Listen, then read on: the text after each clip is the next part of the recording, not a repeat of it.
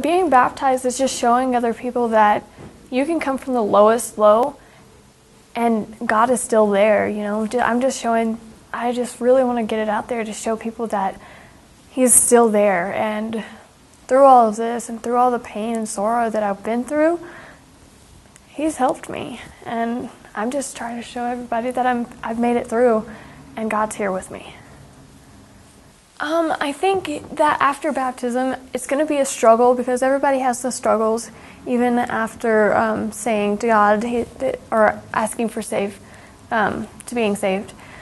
There's going to be struggles, but I think it'll help me out a lot and help me realize that it doesn't matter what other people think of me or what other people think that about God.